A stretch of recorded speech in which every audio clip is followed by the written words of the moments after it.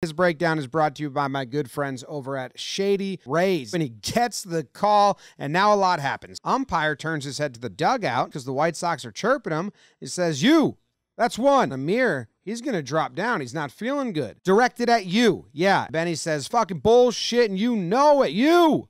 Nobody asked you." Yeah.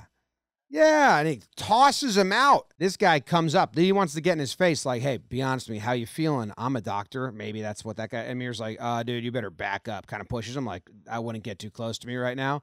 I was like, "All right, I just thought maybe you'd want this towel." And then the second guy comes with a towel, and then you can see his right hand again pushing the guy's belly, and he's like, "Dude, get away from me." And now if you don't like looking at throw up, I'd say stop watching the screen. Oh shit. One last attempt there. See, with his right arm. Amir's he's just, "Dude, I don't want to throw up on you." And 3 times now, he's like, "Don't get close." This guy keeps getting closer. Whoa,